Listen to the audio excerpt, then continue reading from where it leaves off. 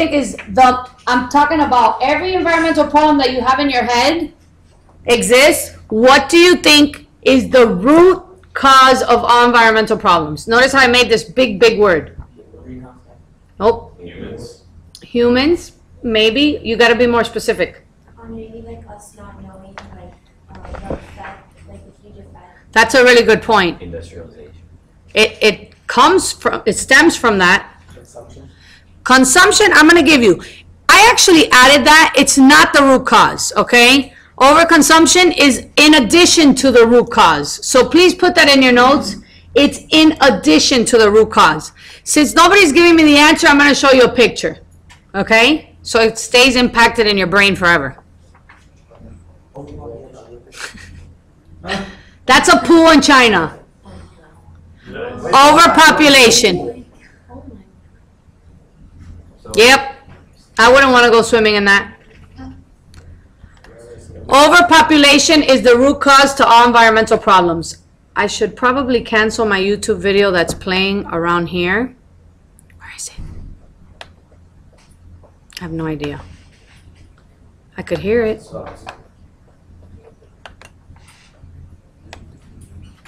There. All right. Leads to, what was your answer? You said greenhouse gases? What do you think greenhouse gases leads to? Global warming, climate change. And I could tell you right now, the term climate change didn't replace global warming because global warming does not exist. The term climate change replaced global warming because there's more to the warming of Earth, and this more leads to all these climate issues. Climate, what is climate? Who knows? Weather? Okay, temperature. And when you think of weather, when you go to the Weather Channel, what are you checking for? So temperature and precipitation. So do we go, I want to check the climate for today. No. Over a long period of time. So when you're calculating climate change, you're calculating changes within our Earth over 10 years, 20 years. That's how they calculate climate change.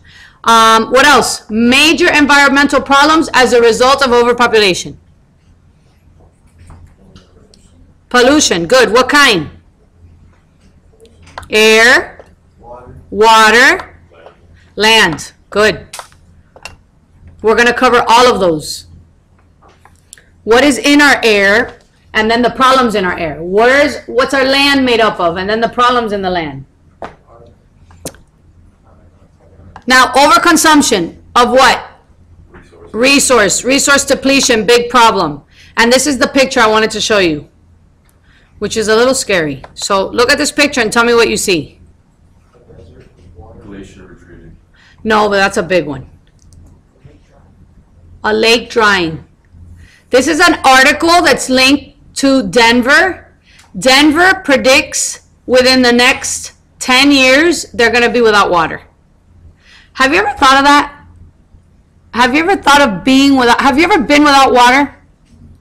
Do you remember the hurricane that happened like 5 or 6 years ago and we were without water? Or maybe 7? Yeah, that was a long time ago. It was probably my second year at McCarthy. I was without water for 10 days. And you went to the faucet every moment, and you tried to turn it on and it didn't turn on. You went to flush the toilet and you couldn't flush the toilet. There's people that are buying water from other states. There's states fighting with other states for water rights. Does that sound crazy? When water is a cycle that's supposed to regenerate naturally, and it's not. So that's a whole topic we got to cover, and it's pretty extensive. Yes? On the last page, the last little,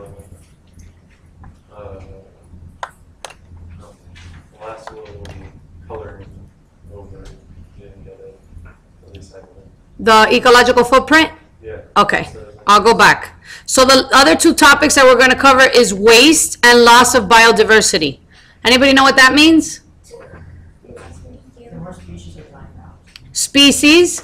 When you lose a species, you lost diversity of a species. What else can you lose that's living diversity? That's a big topic in environmental science. Besides the organism. Like what it produces? Ecosystems. Ecosystems. Maybe not the whole species, but type, certain part of the species. Good. Genetic. Yeah. Genetic diversity. Big topic. And that's it for today. I'm going to stop recording.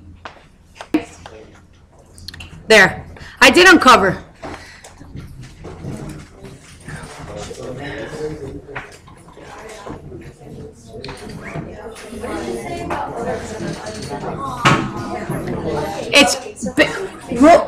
Oh, by the way, if on the AP exam an option is overpopulation, the answer is no matter how much you want to think differently, it is. And I want to say one thing before you leave.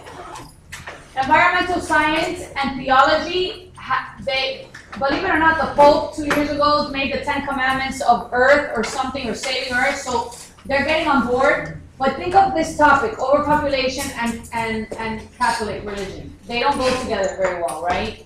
So don't argue with your theology teachers how overpopulation exists and you shouldn't have babies, because if we're